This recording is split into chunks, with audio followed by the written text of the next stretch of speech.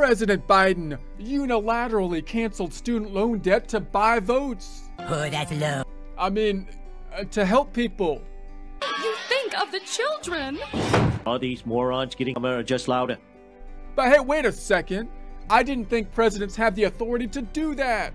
That's not how it works. People think that the President of the United States has the power for debt forgiveness.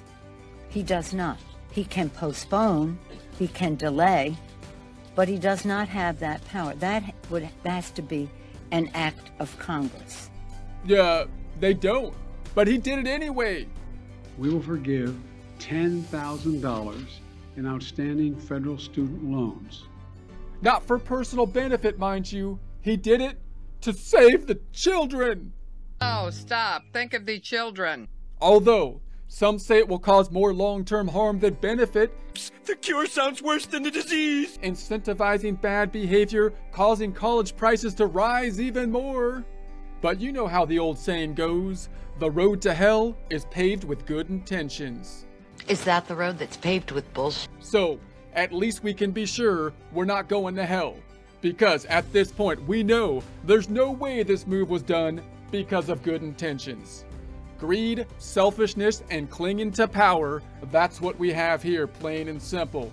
3 of the basic human emotions are greed, fear, and greed. But I'm sure Biden will not rest until justice is done for the American people.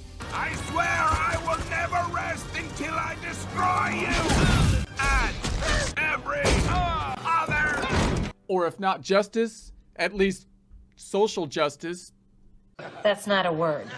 You have no idea what this means, do you? No. Whatever that is. Then why did you print it? I like the kitty. You know what? You people should be ashamed of yourselves. You know, you doodle a couple of bears at a cocktail party talking about the stock market. You think you're doing comedy. Actually, that's not bad.